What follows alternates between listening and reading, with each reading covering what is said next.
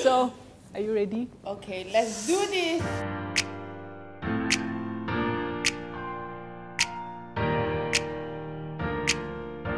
Let me start first, okay? Okay.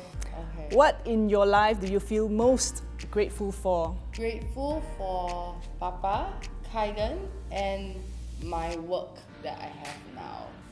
How would you describe me to your friends?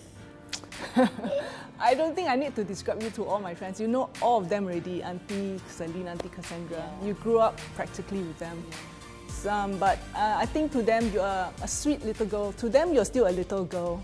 So every time when they ask, hey, how's Huili? I say, oh, she's good and she's very hardworking now and very busy as a mother and entrepreneur. So they are all very happy for you. What is your best memories of us together?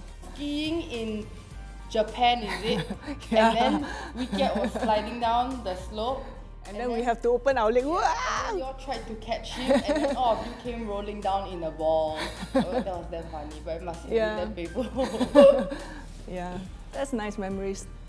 How do you think I have changed over the years? Your time management has improved.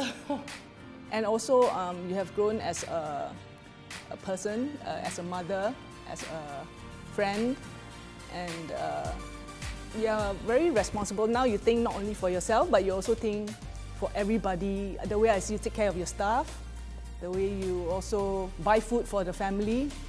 But next time, don't buy so much. Are there things about our relationship that you would like to change? Maybe if only we could be like now from last time, because when I was young, I was very naughty.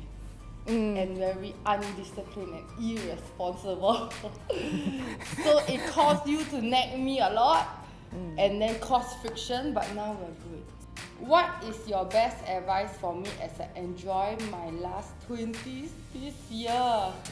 Last 2 years of 20s lah.